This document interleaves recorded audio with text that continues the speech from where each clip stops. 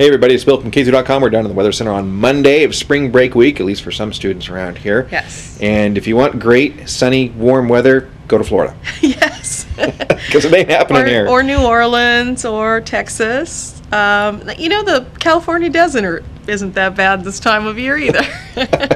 But you know what we can't complain about today. At least we get a nice dry day today. Good. The timing worked out so that the next storm system is not moving in until overnight tonight. In fact, I just looked at the last computer model, and they come out about every 6 hours. So the last one before that was earlier this morning when I gave my first forecast for the morning show. This one is a little more updated, and it now shows just maybe a little drizzle or light rain after 7 o'clock tonight, but the majority of the rain comes after midnight. Much of the storm system is moving into California, but the band of rain that will swing through and become steady through the night after midnight is looking like it's going to time out that way. But that also means tomorrow is looking wet too.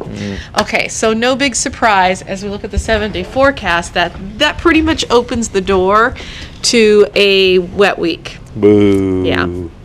There's basically going to be kind of a semi-permanent trough of low pressure over the Pacific Northwest that doesn't move much, and it's kind of, to be honest with you, in response to that just crazy ridge over the other side of the country. It tends to kind of lock in weather on the West Coast, cold and wet weather on the West Coast, while that hot and warm and humid weather continues on the East Coast. It's on the wrong coast. It's on the wrong coast, sorry. 54 and still more rain on Tuesday. Now, Wednesday looks like a day of in-between, kind of showers and possibly sun breaks.